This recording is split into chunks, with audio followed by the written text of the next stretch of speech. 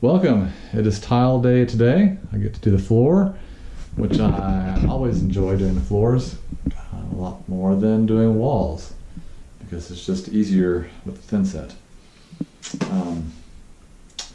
Anyway, here's my project. I have about 1 square foot or so of this mosaic. It does have to go in a certain way, obviously.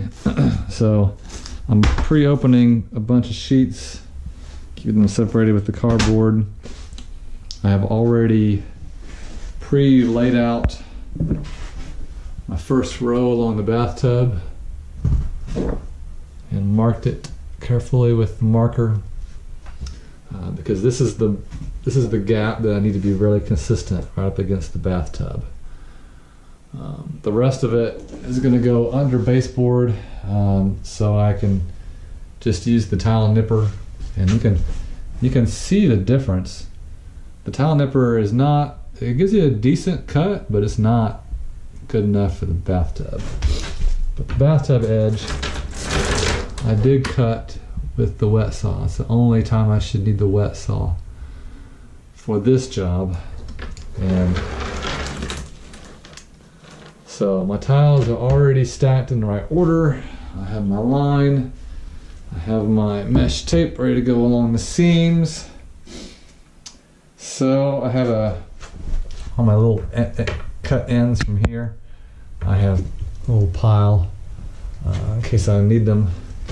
All the same things when I cut the right side, all my little extra pieces I'll stack up. And so I can grab those and put them on the ends. So here we go. I'm going to finish unboxing a few more of these, mix up thin set, and go after it. And the first thing I do is I put the mesh tape to join the backer board pieces.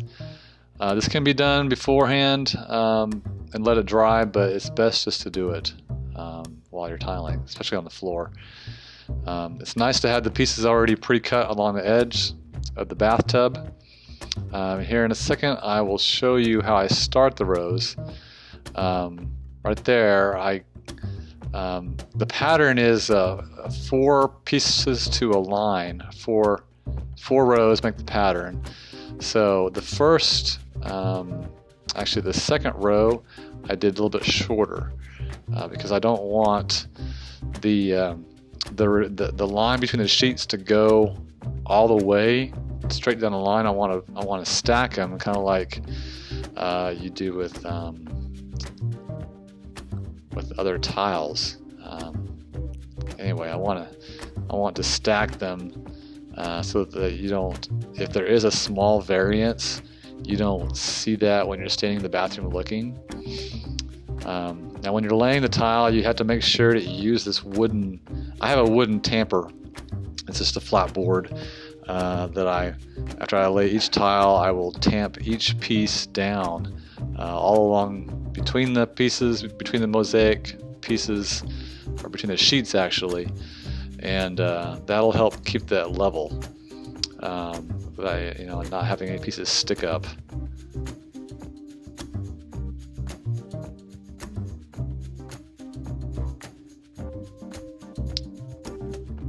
Here I am cutting the little pieces for the edges. Having a tile nipper handy works well, and you make sure you tamp that down flat.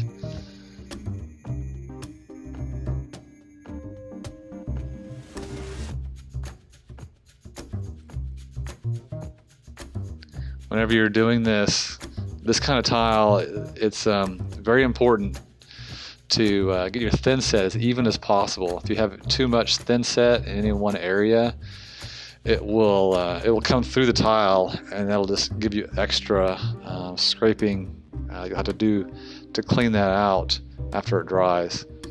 So as long as you're really careful whenever you're placing the thin set, scraping it out, you don't have to do a whole lot of cleanup, which makes the job go a whole lot faster. I also found out, unfortunately, I created a nice line, that black line, once I spread the thin set, I could not see it, which is very frustrating. But whenever I laid it out, I did make sure that there was an even reveal along the bathtub. So basically I just kept the tiles even, created the same reveal, and everything turned out fine. I didn't really need that. That line was helpful to get the job set up right before I started with the thin set anyway.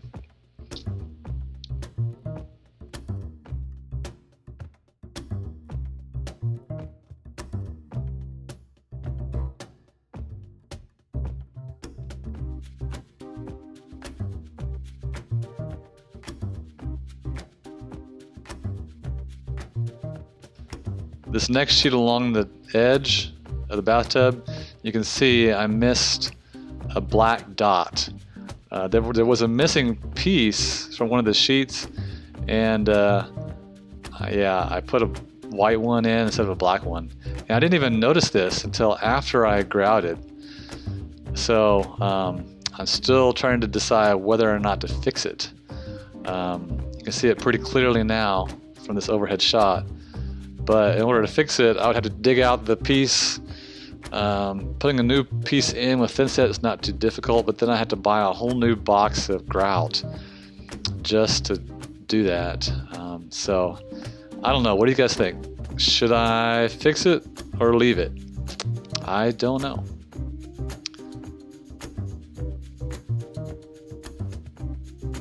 I made sure and set the bucket of thin set on a little piece of drywall to spread out the weight of it, as you can see here.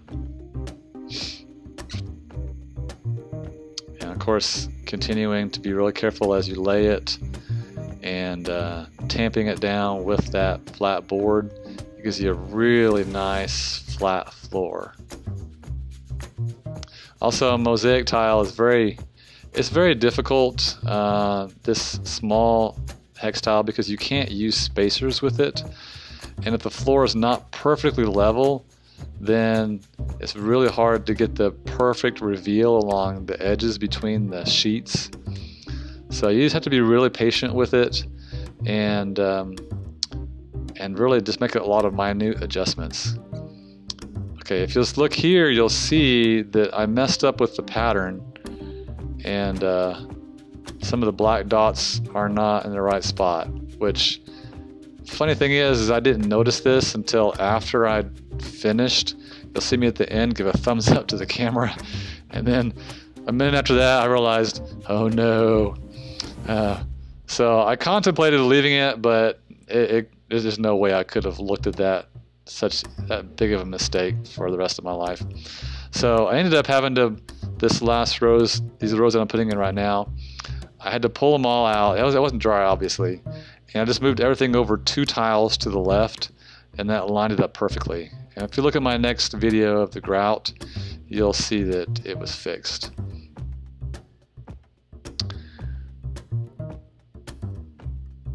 And of course, right here under the door frame, I had to be really careful to cut the pieces just right, and your tile needs to go under the door frame for it to look correct.